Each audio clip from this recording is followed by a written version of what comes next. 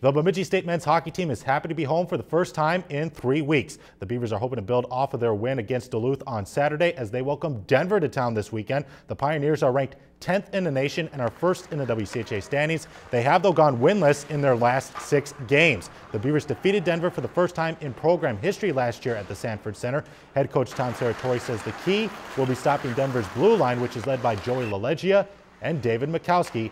He says it's a very good blue line.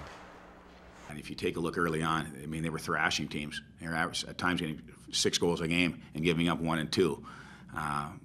Their defensive core, I don't think there's any question they have the deepest defensive core in the WCHA, probably the most high-end skill of any defensive core in the WCHA, so a lot of their offense is generated from their back line. If you take a look at their power play of their 14 goals, 9 are from defensemen. And the puck drops at 7:37 p.m. on a Friday. On Saturday, the annual Teddy Bear Toss will be held, so you want to get that ready.